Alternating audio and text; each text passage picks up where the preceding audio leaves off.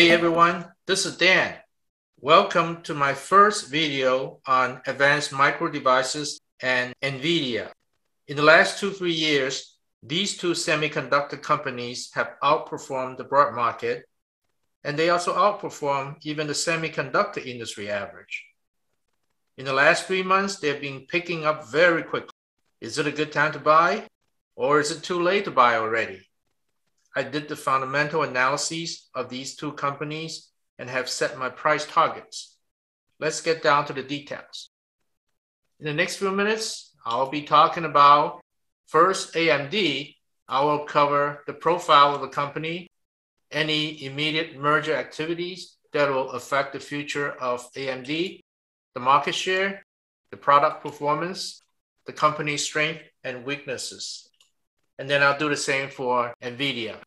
Then I will look at the key financial data for both companies and put them side by side with each other, and then look at my own valuation of the companies.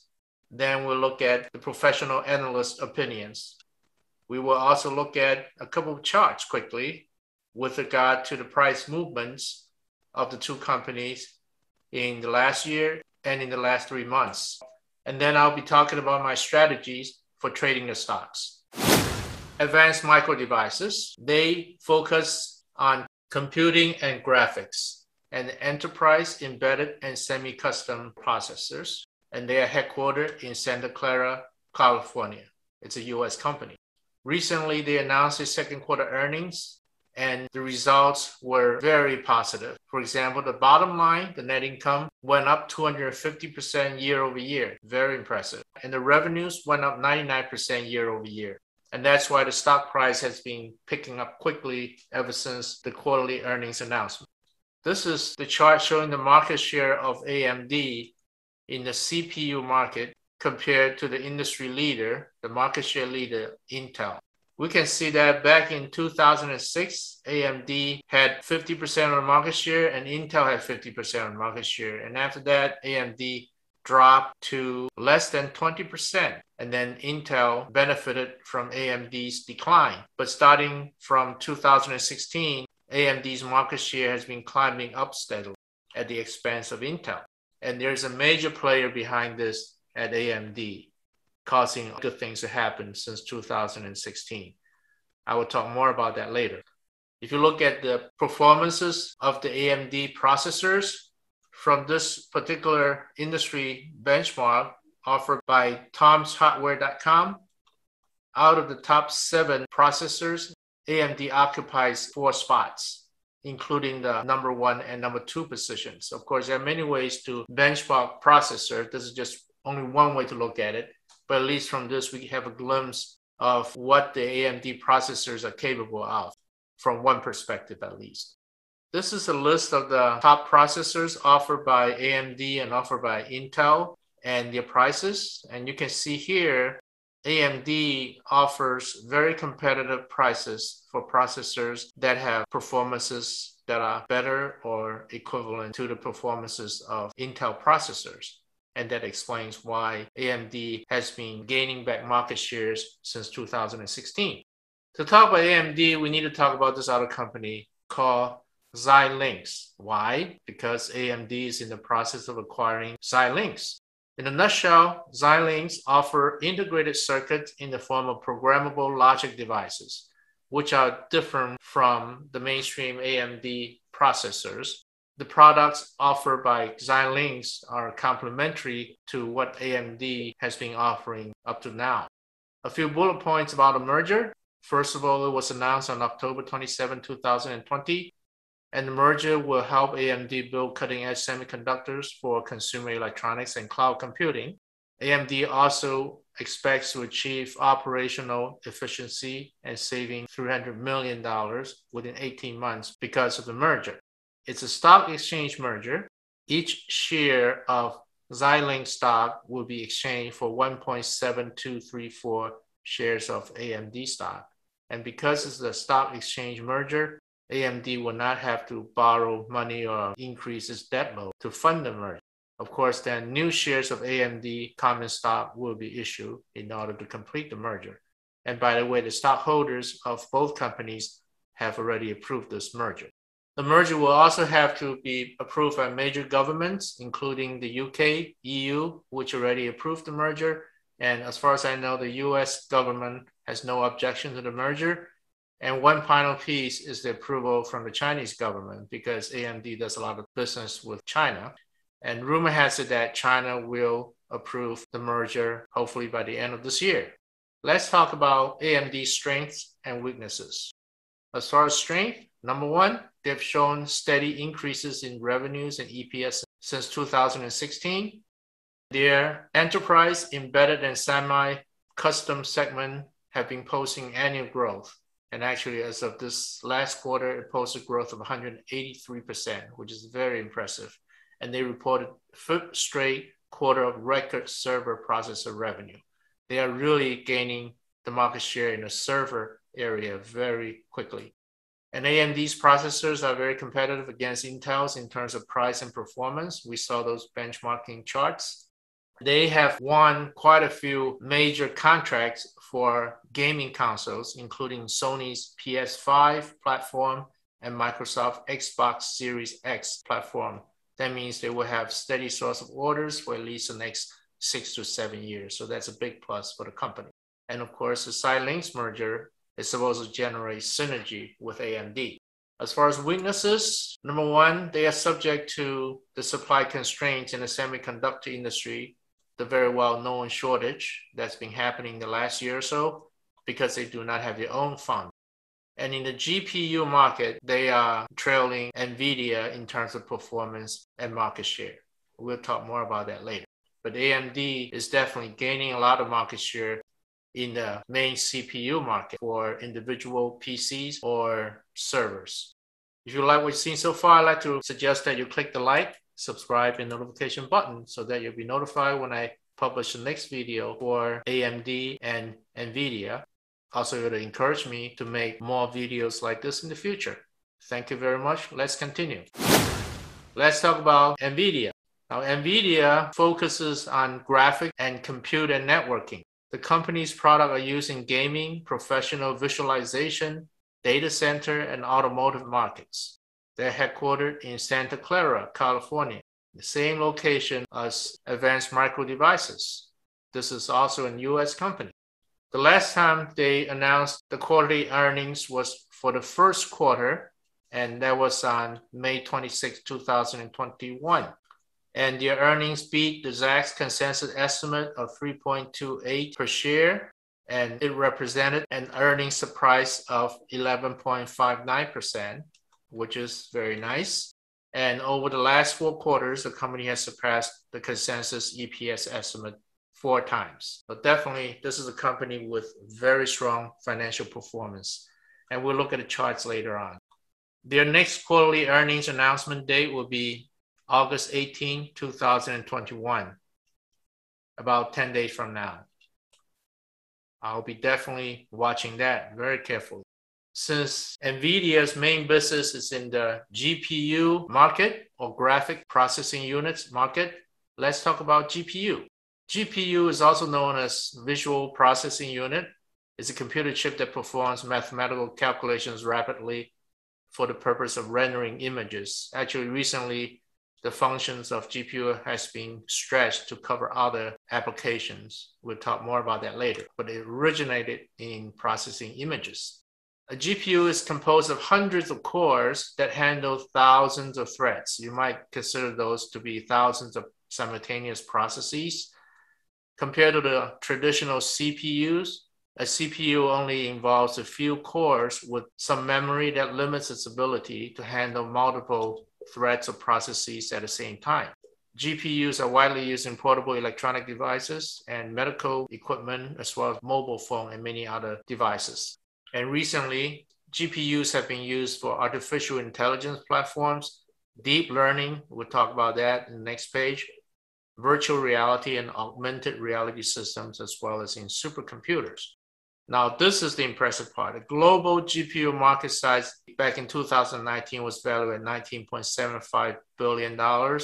It is projected to reach $200 billion by 2027 at the annual growth rate of 33.6%, much faster than the traditional CPU market. One of the major applications of GPU is deep learning, which is related to neural network, and is a sub-branch of artificial intelligence. The applications include facial recognition, autopilot for vehicles, for example, evaluating loan applications, sonar and radar, signal processing for national defense, ECG and EEG analysis for medical applications, even stock trading advisory systems. So that's a lot of very important functions that are offered by GPUs today. It's a very fascinating subject. If you're interested, I provided 3 different links. The first one is a 5-minute video about deep learning. The second one is a 19-minute video. And the last one is a 1-hour MIT lecture on deep learning. You can see the links below this video in the notes section. Let's look at the GPU market share. In the GPU market, there are 2 main players, Nvidia and Advanced Micro Devices. So starting from 2010, Nvidia had 60% of the market, and then they increased their market share to more than 80% in 2015. And since then, it's been going up and down. And most recently, they've regained their market share, and it's currently sitting at about 80% again. They're taking market share away from Advanced Micro Devices. You might see the market share chart drawn like this, with Intel way on the top, with more than 60% of the market share. This chart actually is not very truthful. When a chart is drawn like this, they are including the CPUs produced by Intel that integrate graphic processors in the CPUs. This type of integrated units cannot really match up with the dedicated GPUs in terms of performance when it comes to PC gaming and other computation-intensive applications. And that's why I tend to want to look at this chart, split in the market between Nvidia and AMD. In terms of performance ranking, here's another ranking chart from timeshardware.com. Again, there are many ways to benchmark performances. This is just one aspect of it. With this particular benchmark test, Nvidia GPUs occupies 7 out of the top 10 positions, including top 2 positions. Definitely, Nvidia has been producing some of the best GPUs in the market. When we talk about Nvidia, we also need to talk about ARM. Why? Because Nvidia is in the process of acquiring ARM. ARM is a British semiconductor and software design company based in Cambridge, England. Their main business is in the design of processors. Actually, they license their designs to semiconductor companies that make semiconductors for mobile phones, such as Qualcomm, and also semiconductors companies that make semiconductors for tablet computers, chips in smart TVs, and in total over 160 billion chips. Since 2016, ARM has been owned by SoftBank Group, which is a Japanese company. That's very important to know because I'll be talking about something in the next few slides. With regard to the Nvidia and ARM merger, it was announced on September 13, 2020. And we already talked about what ARM offers. Nvidia expects, of course, synergy from this merger, and they will continue ARM's open licensing model. Specifically, Nvidia expects the ARM merger to help them with development of artificial intelligence in the Nvidia processors. And this merger is worth about $40 billion. It will be met through a combination of shares and cash from Nvidia. Here's a catch though. Most recently, as of August 3rd, it was reported that UK, remember ARM is a UK company, that the UK government is considering blocking Nvidia's $40 billion takeover deal for ARM because of national security risks. Remember, we saw that ARM is currently owned by SoftBank, a Japanese company. So I don't think the UK government will be concerned about ARM being owned by an American company instead of being owned by a Japanese company. I think the UK government is just posturing to gain some advantages in the trade negotiations with the US. And I think they're just using this as a bargaining chip. My prediction is that this merger will actually come through. We'll stay tuned. What are Nvidia's strengths? First of all, they have very steady increases in revenues and EPS since 2016. And they have the industry-leading GPUs with over 60% of the market share since 2011. Actually, at times, they reached 80% market share, especially in the last couple of years. And the world demand for GPUs has been growing rapidly, especially for the automotive industry and for artificial intelligence development. The rate of growth of GPU market is estimated to be 33% annually, and it's definitely higher than a traditional CPU market, which has been growing at about 4%.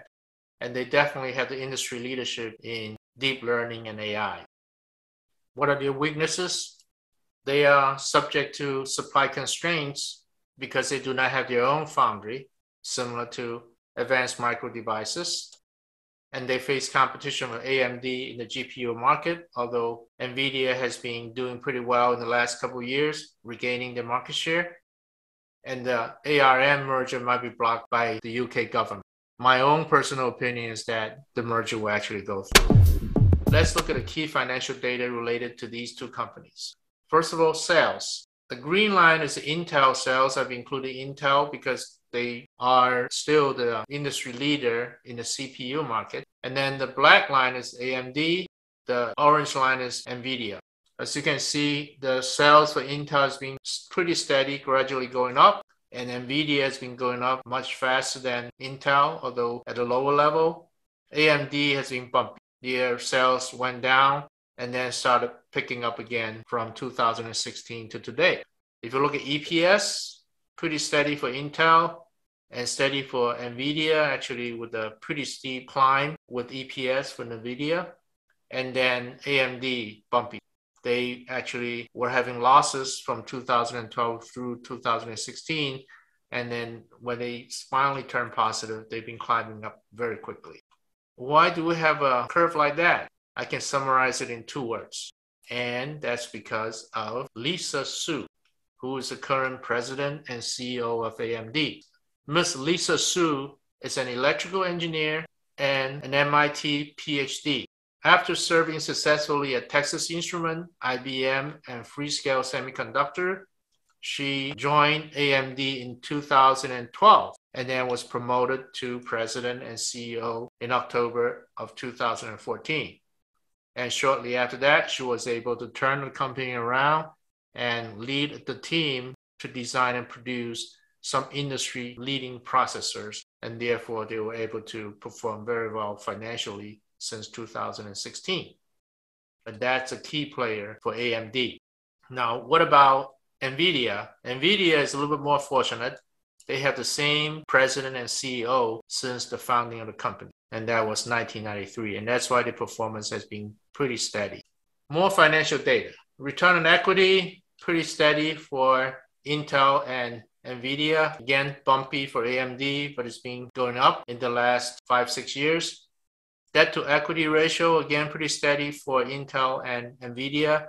And if you look at AMD, they climb up, and then just like the EPS, starting 2016, it's been very good here. The debt to capital ratio has been dropping quickly.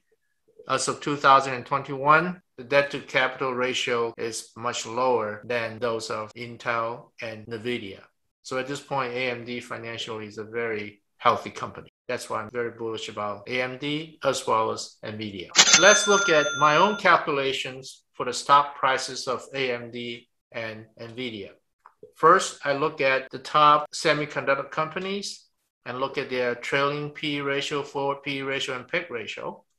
And AMD is here with a PEG ratio of 1.35, which is pretty impressive. And then based on their trailing 12-month performance, current P/E ratio of 38.81, the EPS growth, which is 76%, very impressive, market cap, and the current stock price. Then I apply the estimated earning growth of 32%, which is from Yahoo Finance. And if you look at their historical earning growth, 32% is actually a pretty conservative assumption. And then a P/E ratio of 38, which is reasonable. Then I arrive at the stock prices for 2021, 2022, and 2023. And from that range, I pick a target of $160 a share.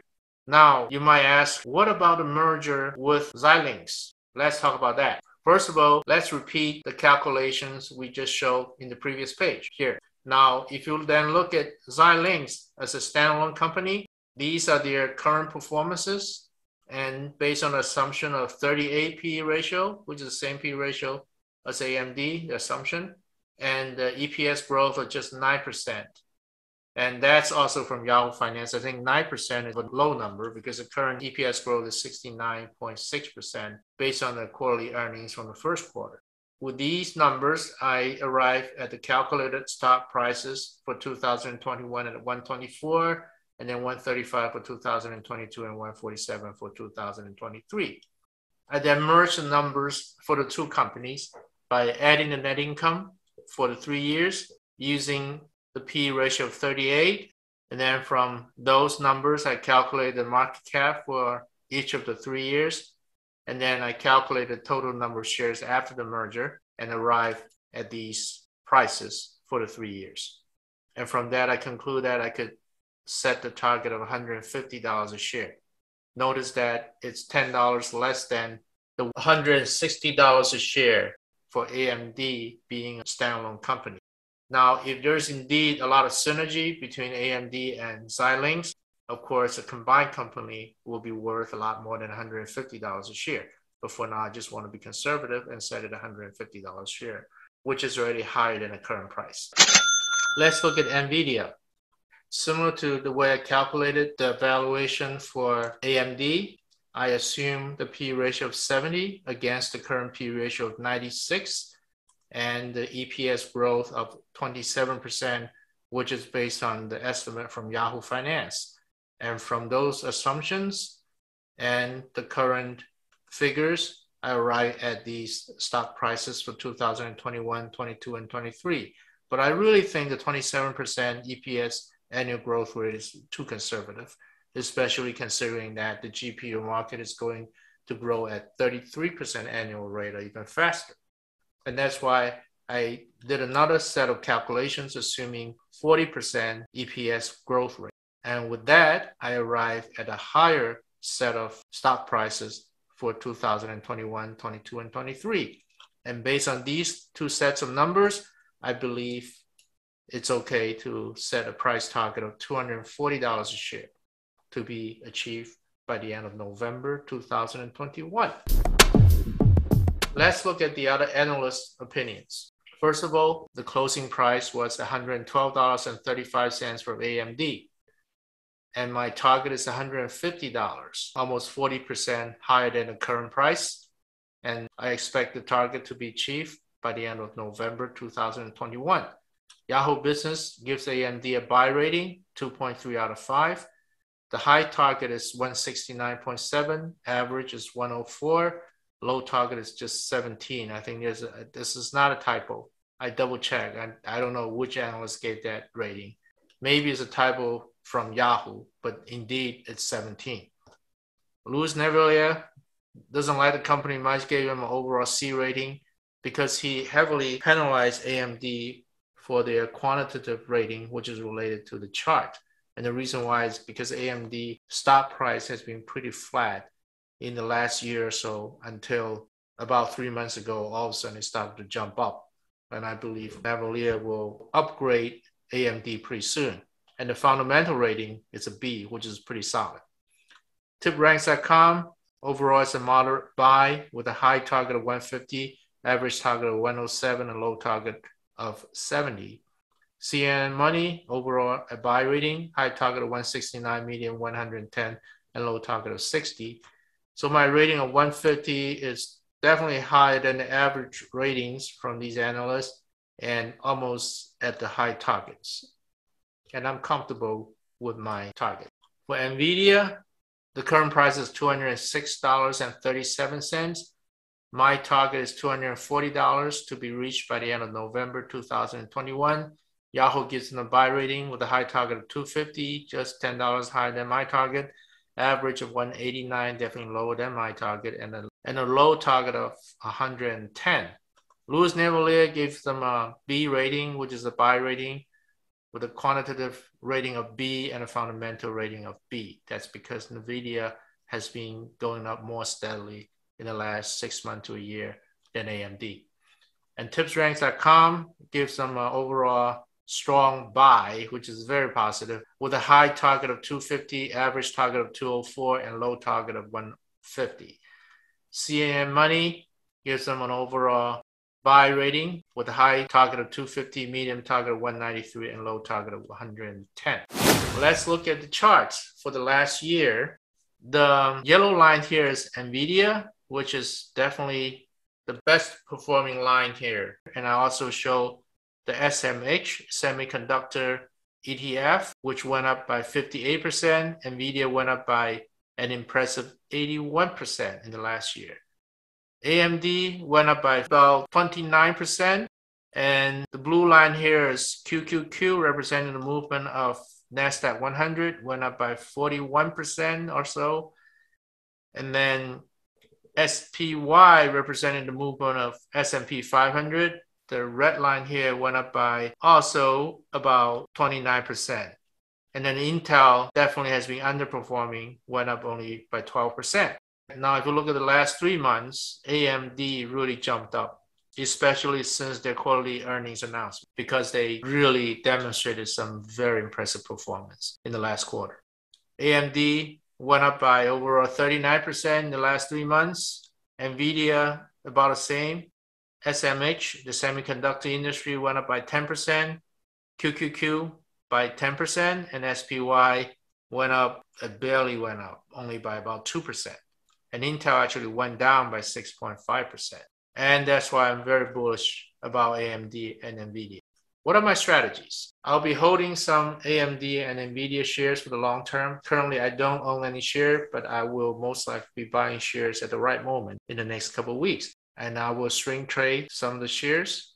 Generally, I will sell when the price pulls back at a major resistance point or when bad news happens. And I will buy when the price bounces back from a low RSI point and from a major support point, or when positive news develops.